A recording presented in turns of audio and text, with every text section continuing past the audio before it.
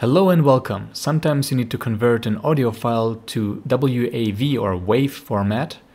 And for this I recommend you use Audacity. Make sure to get it from Audacity team because there's a lot of scammers who uploaded it, bundled it with bad software to other websites. So just go to their official website.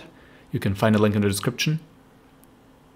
Go to download Audacity and pick your operating system and install it.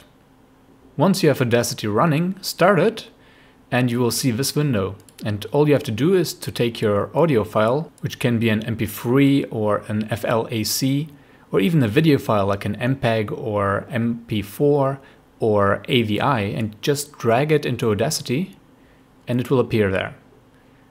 Here you can listen to it, but all you need to do to export it as WAV is to go to File, Export Audio, and here you can pick the folder you want to put it in and the file name.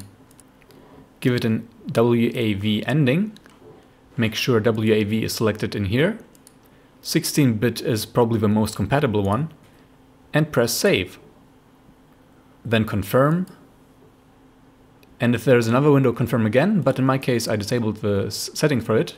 So here is the file. Make sure to subscribe to my channel for more tips in the future. Let me know in the comments if you have any questions. Check out my other Audacity tutorials and see you in the next video. Ciao!